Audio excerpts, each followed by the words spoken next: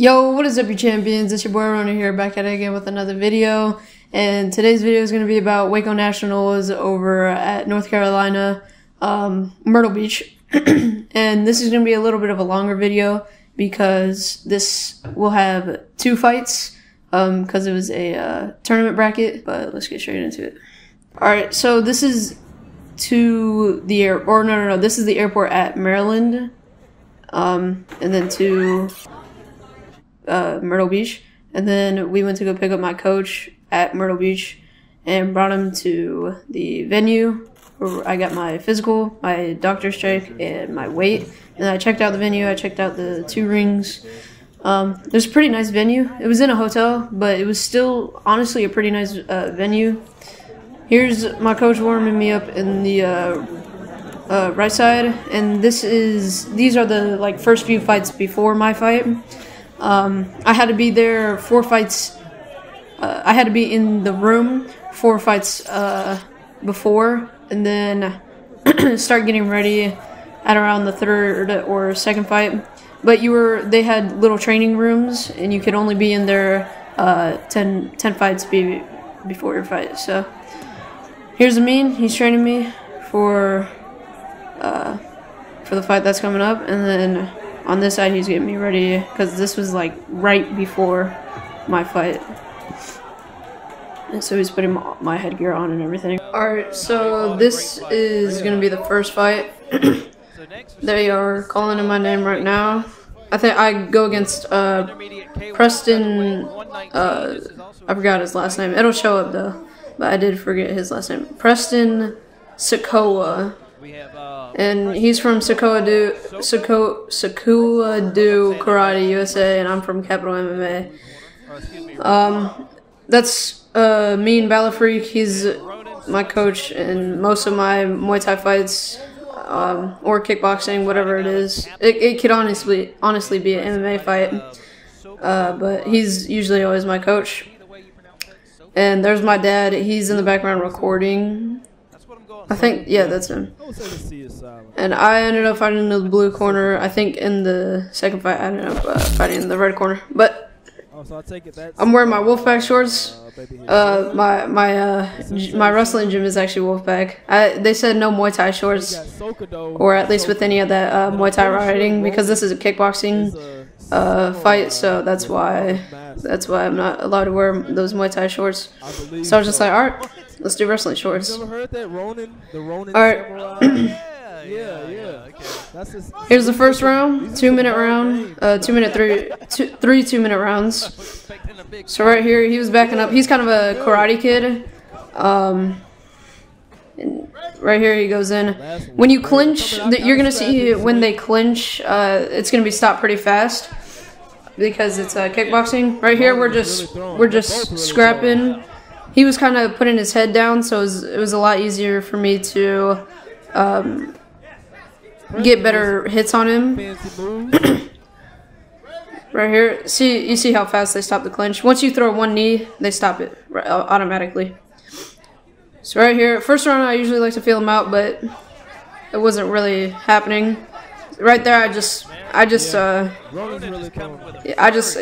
put a flurry on him. I teeped him, and then I just punched. That was a bad kick by me. And then there was a nice kick. It landed, but it kind of slipped off. That's why it didn't seem like a clean kick. Right there, I caught the teep, and I was going in. I was trying to box him a lot during this fight. Especially in round 1, because I knew he was a karate guy, and what I wanted to do was go in as much as possible on him, because karate guys are usually guys that are really good at staying outside and good with kicks. I don't know what this camera angle is. Well, that was a nice head kick. Yeah, the rounds are gonna seem a little bit weird, like how the timer is still going. I think it's 30-second rests, and then 1-minute 30 rounds. Yeah, but yeah, my game plan going into this fight was definitely just to stay in as much as possible, because I didn't want him to use his distance. I've gone against karate guys before, and if you stay at their distance, they're just gonna play with you. So that's what I tried to do, is just not stay in his range, or the range that he wanted to be in. Another junior fight after this? Another junior fight after this. Nice. The junior fight after this was actually the fight that I ended up that I was gonna go against in the finals.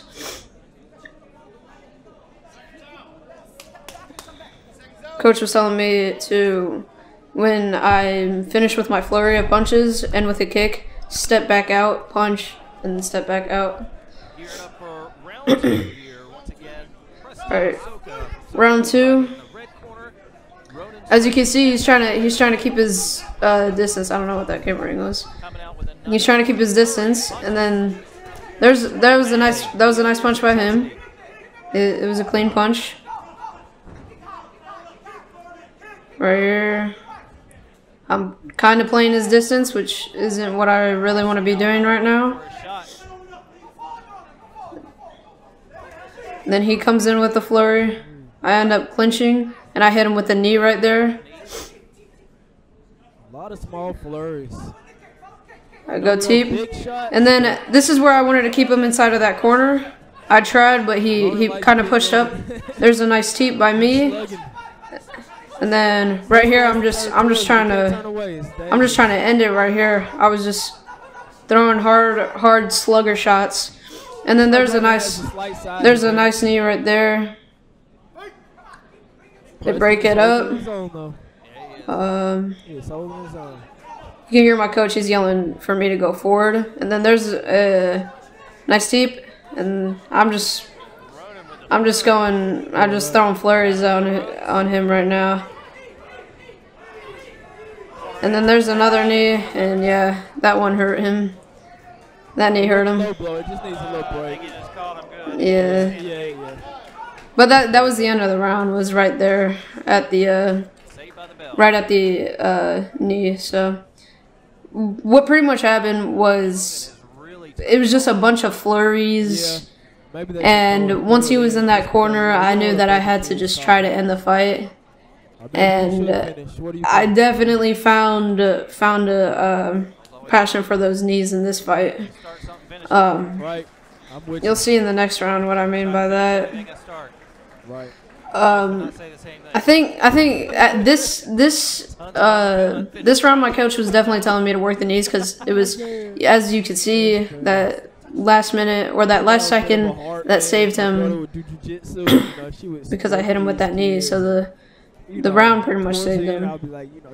And he was just telling me to work knees, teep, get him in the corner. If you need to, throw a flurry. Make sure you throw an outside knee, and then you clinch, and then you knee. Because if you throw an outside knee, that's one knee, but it doesn't count as a clinch knee. And then if you go into the clinch and then you knee, then that's 2 knees, and you usually can't do that in kickboxing. So there you go. There you see I was trying to work the teeps, and then he's throwing back too. He's getting them up off of him. And then I hit a knee right there, and he's just coming in, going forward, and we're just throwing flurries. He was kind of, honestly, for being a karate guy, he liked to go in a lot. He liked to be in the pocket, which was surprising. And then there's a nice head kick, and then there's another knee. There's another knee, and I'm just throwing flurries. I tried to hit the knee, I missed, and then I hit another knee. Boom. I missed that knee as well. I missed 2 knees in a row pretty much, but I hit a couple of nice shots. And there's another nice knee. There's another nice knee. I was just working the knees from the outside. There's another one. There's another knee. And then he clinches me up. If he's holding stuff. Right here, I don't know. I wasn't finishing the fight for some reason. Then there's a nice body kick. See, I'm just backing up for some reason. I should be trying to push him into the corner and knee him. And there's another knee. And then I get behind him, hit him with a nice right hand and then a hook. Then another good flurry, hit him with a knee. And then another knee. Yeah. And then that was the end of the round. That didn't count as a knockdown or anything, but it was just the end of the fight, end of the round. Even though the ref is still counting for it, it still was the end of the fight, and it doesn't count as a finish. So yeah, it was a good fight. He's actually we figured out after the fight that Preston, he's local. He's like, he lives near us. I think maybe like 45 minutes away from us. So it was cool to have a nice little training partner. I don't think, well, I've actually met him once in practice, but I haven't seen him since. So hopefully I can see him a few more times. Good fight from Rhonin, though. Prep for some more fights.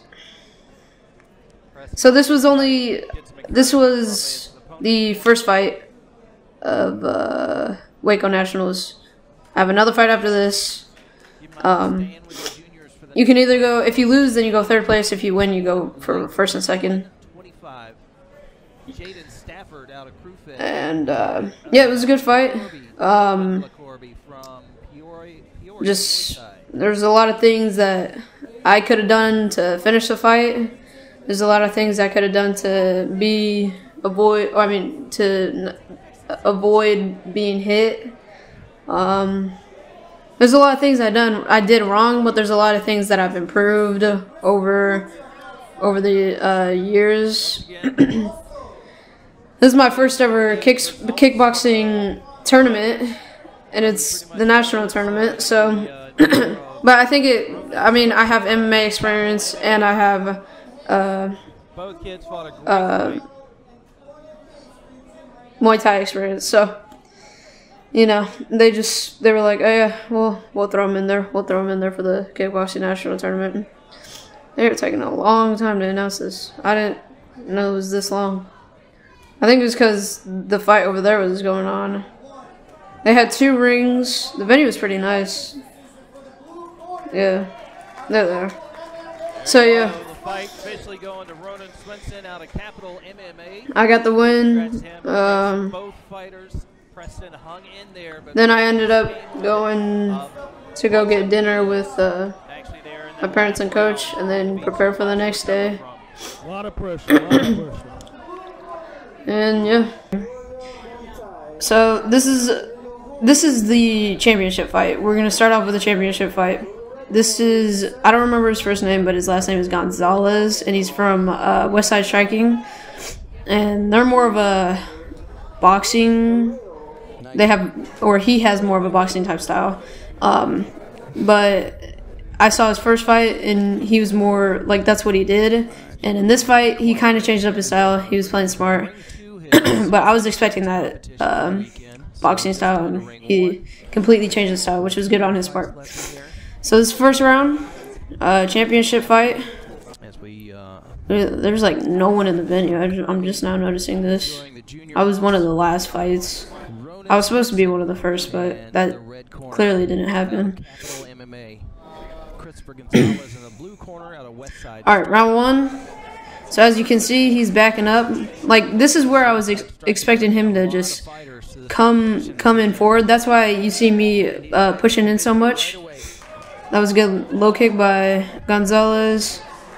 And then you'll see the ref stop it a lot, because in kickboxing you're not supposed to catch the kicks. And since I'm so used to, that was a good kick by me. But in kickboxing you're not allowed to catch the kicks, and there it is again. I caught the kick. But since I'm so used to MMA and Muay Thai, I caught the kicks like. You'll see. I caught it so many times in this fight. It's insane how many times. I just could not stop myself from catching his kicks. There's another kick trade-off by both of us.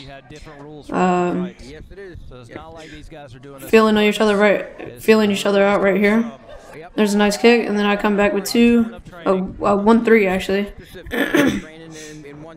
There's a kick trade-off again. He hits me with a jab, and then I hit him with a body kick, and then I push him up to the corner, hit him with a nice knee. So yeah, this first round definitely surprised me, because I was expecting him to come full force and try to box me, there's a nice kick trade-off, and then there's a nice right hand by me, and there's a nice hook by me. But yeah, he just kept moving back, which was really surprising to me. So yeah. In the corner, what he was telling me was to just keep pushing forward because it's working. And my coach, he was also pretty surprised. I mean, Balafreak, he was surprised that he wasn't pushing in forward because we watched this fight, and we were kind of game planning the day before. We were kind of game planning for him to be pushing in and to use my teeps and to try and just keep him away from me as much as possible, use my kicks as much as possible. And then I was the one pushing in and being more active, which was just, it's like we pretty much switched styles, which was, I mean, I guess it worked, but this is the second round. Once again, intermediate K1 featherweight at 119. Rhonin Swenson in the red corner. So he hits a nice low kick, and then there's another. I caught the kick again. Bad habit, especially in kickboxing. That was a nice counter kick by Gonzalez. Then there's another. I caught the kick again, and then there's another knee. In international level, this is what the ref told me. In international level, if you catch the kick more than twice, then you're out. You get DQ'd. But since it's just WAKO nationals, they're kind of laid back about it. And I really got to get out of the habit of doing that when I'm sparring for kickboxing or getting ready for a fight in kickboxing. Oh yeah, right here he hit me with a nice. I think it was a hook or something, and my headgear, I mean my mouthpiece got shot out. So right here, what I was doing wrong, I feel like in the second round, was going forward a little too much. And there's another kick that I caught, which is dumb. And so, I don't know what's going on, but when I just couldn't get out of the habit of me catching the kicks. You could see he's telling me, he's like, stop catching the kicks. And then my coach wanted to they gave me a point deduction because I was catching the kick so much for the round, I think. And then the coach wanted me, Amin wanted to fix my headgear, so you'll see him doing that right now. But yeah, I did get, I got a point deduction because I caught the kick so many times. I mean, I caught it 6 times. That's an insane amount of times. Yeah, I wasn't trying to be like dirty or anything, but that's just what happened. That was a nice jab by Gonzalez, and there was a nice low kick by Gonzalez. So right here, I feel like if I was a little less aggressive, then I probably would do a lot better, because my style is usually to be a little bit more counter defensive, and I just was ready to brawl because I don't know, looking back at it, it made no sense to me whatsoever. Like, why would I go in against a person that's trying to counter me? Why would I try and go in and brawl with them? And in that second round, he definitely took advantage of that. I feel like I lost that second round. I feel like I won the first round, lost the second round, and then you guys will see what happens in the third round. But yeah, I just feel like if I wasn't pressuring as much and I was just playing my game of counterpunching and doing my counter offense that I usually do in Muay Thai, and if I just stopped catching those kicks, because that's it's all I could do is catch those kicks. I just could not get out of the habit of doing that. I think if Rhonin kind of, be a little more disciplined with catching those kicks. Yeah. I don't want to see him to get in trouble. The announcers are saying, hurt him in the fight, it's not like he's doing it on purpose. if I could stop catching those kicks, maybe I would have got that second round. But since that point deduction, there's the ref, he's telling me the same thing. You got a point deduction for the last round. So this is round 3. This is what it all comes down to. If I win this, then I win. If he wins, then he wins. So this will be the deciding factor of the fight. I think this is going to be the deciding factor. It was really a good back and forth first and second. Yeah, Nice. the announcers are saying it was a good back and forth second round. So right here, there's a nice combo. Then that was a nice little kick. Nice double kick. When I was pushing in a little bit more, I kind of wanted to look for some knees. He hit me with a nice knee right there. Then it was a nice just like trade off. Then I hit him with a kick. Boom. And there's another trade off. And there's that knee that I hit. So far, if he keeps that pressure going, And then there's a teep.